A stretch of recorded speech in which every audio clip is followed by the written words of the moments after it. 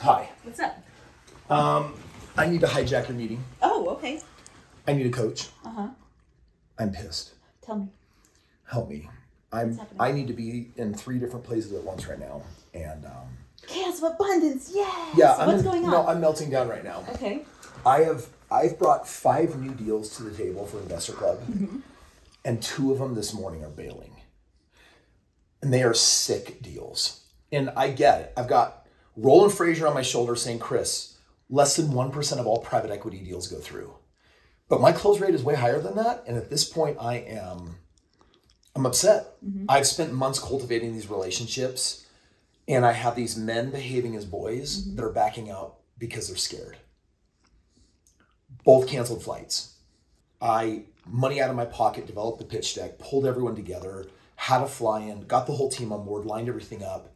And now he's just scared and he's backing out and he's not using his words. He's using passive-aggressive communication, which doesn't work for me, which means he doesn't respond for days and then he drops an email. And the day of, he's like, I canceled my flight, I canceled my car rental, I am not coming in town because of these 5 things. And I'm like, you could have called me.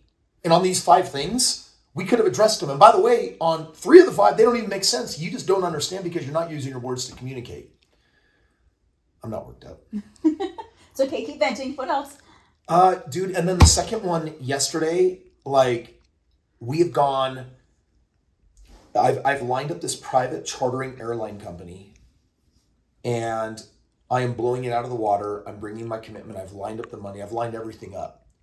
And the operator is getting stuck on tiny little details that he just basically, this morning, he just said, hey, I'm canceling my flight. I'm not coming in town.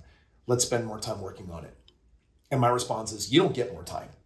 I gave you my best deal, and you negotiated so hard to have a win for you and less for me, and I was still going to take the deal.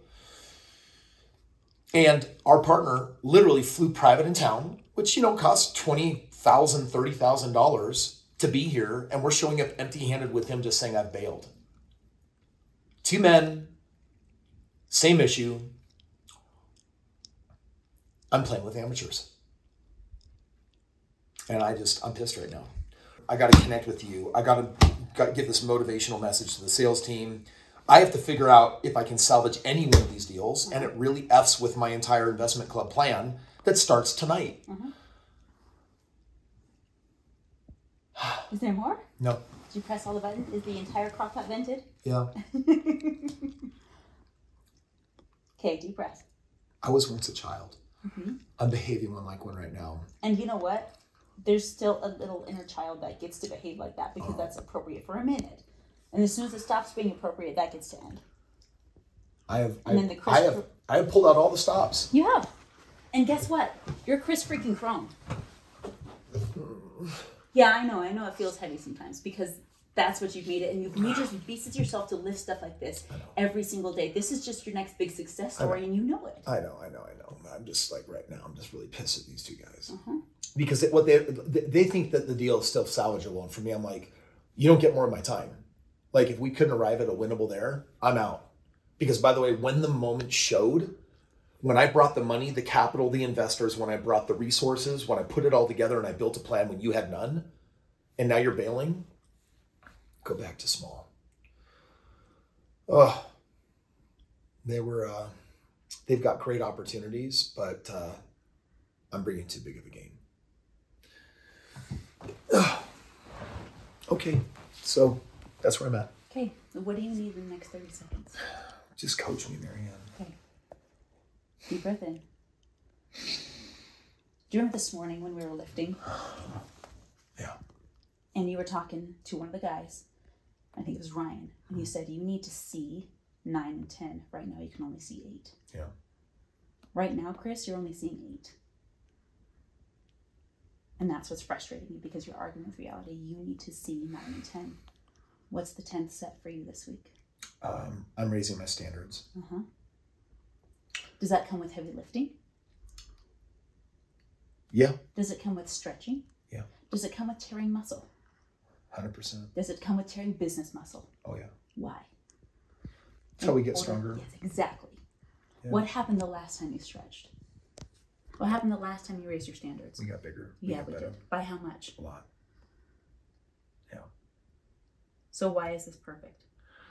Because I need to change my standards, and I need to cultivate twice as many opportunities, and I need to assume that people that are going to choose weakness in the end, or that I'm just not the right fit for them, I need to cultivate enough opportunity so that people have the right to bail, and I can say good luck and be okay with it. And you get to feel okay with it. I'm frustrated right now because I assume these deals were locked down. Mm-hmm. And I don't have backups in place, and that's on me. And I'm pissed. I'm not pissed at them. I'm pissed at me because I thought I was going to come in at the finish line barely with everything I needed. And now I am falling short because I'm just saying I'm falling short from something I didn't know, or that I thought that I could play the private equity game more successful than the others with a closing rate that I wouldn't have to deal with this. And the reality is, what I need to learn is that I get to cultivate twice as many opportunities, and then when friction arises, I choose out instead of having them break up with me. When I sense the friction, I get to say, I have an abundance of opportunity. Mm-hmm. I'm breaking up with you. Mm-hmm. That's the lesson. Oof. It actually feels really good. How much easier does that sound than chasing and chasing and chasing? It means I need to adjust my expectations to create bandwidth for doubling down on opportunity. But the lesson must be that I need to be able to, whether they choose out or I choose out, I need to be smart enough to cultivate enough opportunity. Okay. Can I offer a suggestion? I'm inviting you to change the word need to choose. Choose.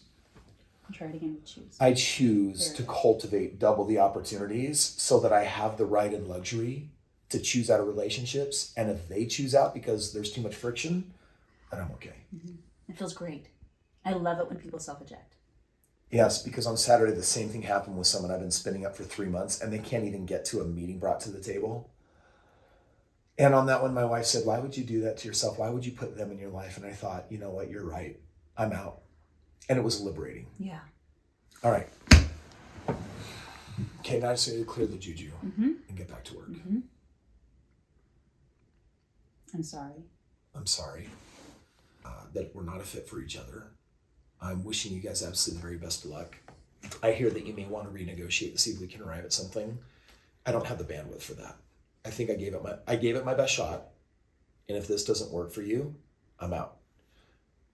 Thank you for giving me the gift of your time, the privilege to entertain an opportunity. And while we're not a good fit, that just means there's something better for you guys. Better for you. Best wishes. I forgive me for not cultivating adequate opportunity for what I needed at the finish line.